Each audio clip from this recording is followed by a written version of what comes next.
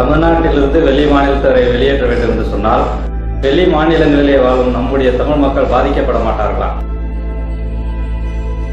அதாவது இது வந்து ஆணைக்காரம்னா தூரி குற்றம்னு சொல்லக்கூடிய பாணி.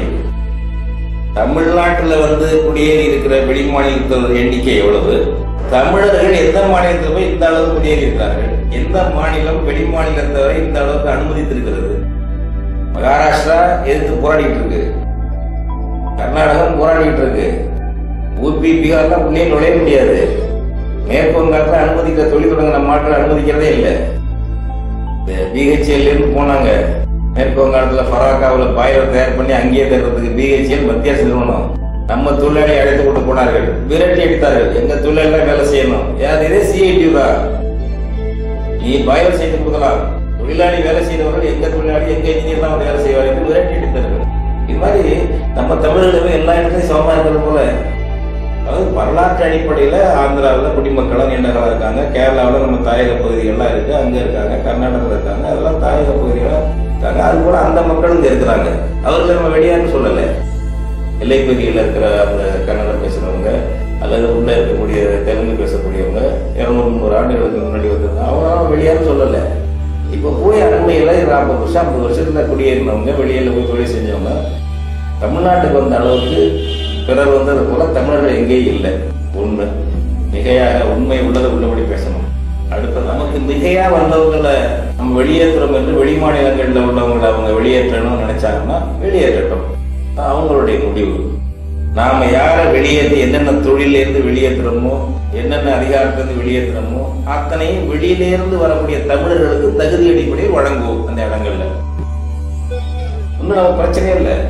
ஒத்துக்கிட்டாங்கன்னாக்க நமக்கு இங்க யாரால வெளியேற்றி அனுப்புறோமோ அவர்கள் வகித்த இடங்களை, அவர்கள் பொறுப்புல இருந்த பணிகளை, தொழில்களை நம் வெளியிலிருந்து வரக்கூடிய தமிழர்களுக்கு, வெளியில வெளியேற்றப்பட்டு இங்க வர தமிழர்களுக்கு நாம் கொடுக்கலாம், ஒன்றும் தவறு இல்லை. எங்களுக்கு மிகையாக நுழைகிறாங்க. இப்ப நீங்க 2011 மக்கள் தொகை கணக்கெடுப்புல பார்த்தா நமக்கு வந்து இன்னைக்கு அதெல்லாம் கணக்கு பண்ணா இன்னைக்கு 88 லட்சம் பேர் 10 ஆண்டுகளுக்குள்ள வந்துதான் சொல்றாங்க.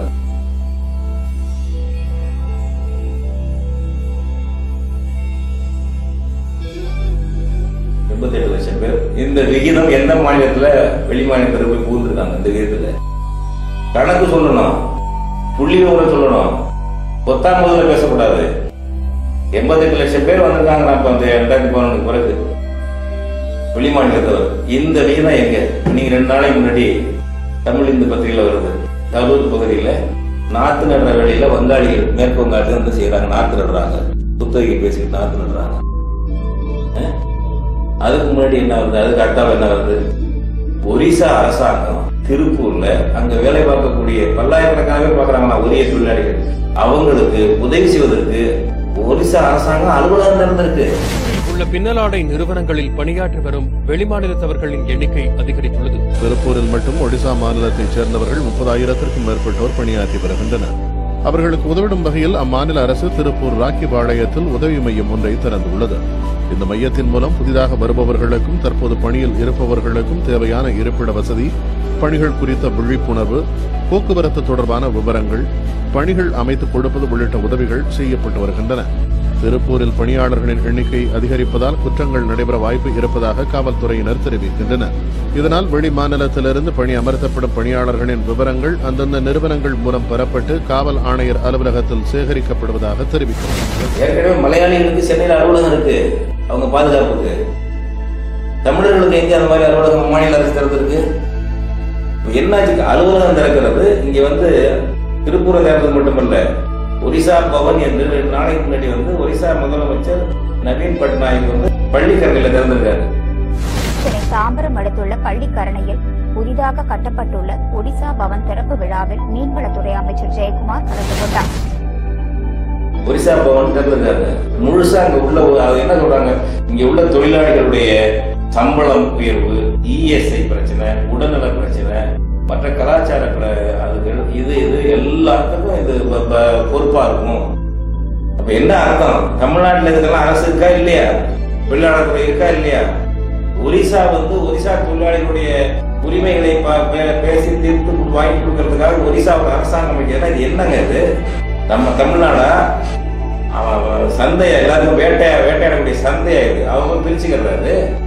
அந்த காலத்துல பிரிச்சு நம்ம கிழக்கிந்திய கம்பெனி வந்தான், வெள்ளக்காரன் கம்பெனி, போர்ச்சுகீசிய கம்பெனி வந்தான், அது மாதிரி பிரெஞ்சுக்காரன் வந்தான், ஒருத்தனை பிரிச்சுக்கிட்டான், டச்சுக்காரன் வந்தான், இந்த துணை கடத்தை பிரிச்சுட்டான்ல, அது மாதிரி பிரிச்சுக்கிறாங்க இன்னைக்கு தமிழ்நாட்டை. இந்த மாதிரி இருக்கு. இந்த தமிழ்நாட்டுல மிக அதிகமா வருகிறார்கள். நம்முடைய தாயகம் பறிபோயிடும் போல இருக்கு. எனவே தாயத்தை பாதுகாக்க வேண்டியதும் வெளிமாநிலத்தை யாரும் வர தடுக்கணும், அவர்களை வெளியேற்ற வேண்டும், படிப்படியா வெளியேற்ற வேண்டும் என்று நாங்கள் சொல்றோம். எனவே இது வெளிமாநிலங்களில் இது போல தமிழர்கள் எங்கே இருக்கிறாங்க என்பது மூலமாக குயில் கணக்கு சொல்ல வேண்டிய அவசியம் இல்லை. இந்த விகிதத்தில், இந்த வேகத்தில் வெள்ளம் போது இங்கே குவிகின்ற வெளிமாநிலத்தவரை போல தமிழர்கள் எங்கேயும் போகவில்லை, எந்த தொழிலும் இல்லை.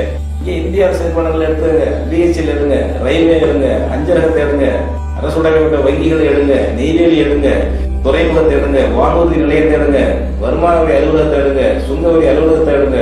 190 பேரை இன்னைக்கு புதுசாக போற வெளிமாநிலத்தவர். தமிழர்கள் எந்த இடத்துல கூட்டியிருக்காங்க? இப்ப நம்ம பிள்ளைகள் 1 கோடி பேர் இருக்குது, படிச்சுட்டு தகுதியோட உள்ள பிள்ளைகள், எல்லா படிப்பு படிச்சவங்க, அவங்களுக்கு வேலை இல்லை. வேலை இல்லாத திண்டாட்டத்துல துன்புறுறாங்க. வேலை வாய்ப்பு அலுவலகம்லாம் கைவிடிச்சிருச்சு.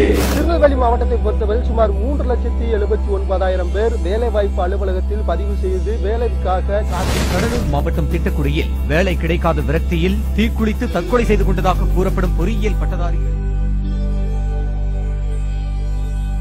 இவங்களுக்கு எங்க போவாங்க உங்க வேலைக்கு? நீங்க நாட்டுநர்ல நீங்க வருவீங்க, ஏறுவதுல வருவீங்க, ஹோட்டல்ல சப்ளை பண்ண வருவீங்க, ரயில்வேல இன்ஜினியரா வருவீங்க, பிஹெச்எல்ல வருவீங்க, எல்லாத்துக்கும் வருவீங்க. எங்க பிள்ளைங்க எங்க போவோம்? என்னன்னா நம்ம பாதிக்கப்பட்டிருக்கிறோம். இது அவங்க இல்லையா எங்க போலேன்னா கணக்கு சொல்லுங்க, எங்களால கணக்கு சொல்லுங்க. எந்த இடத்துல போய் மிகையா தமிழர்கள் இருக்காங்க. அப்படி நீங்க சொல்றது உண்மையா இருந்தால் இங்க இருந்து வெளியேற்றுவோம், அந்த இடத்துல அவங்களுக்கு வேலை கொடுப்போம், வாய்ப்பு கொடுப்போம், தாயத்தை நல்லா வாழட்டும். எனவே இதை சொல்லி எல்லாம் தடுக்கக்கூடாது. இந்த வெளியார் வேட்டையை நியாயப்படுத்த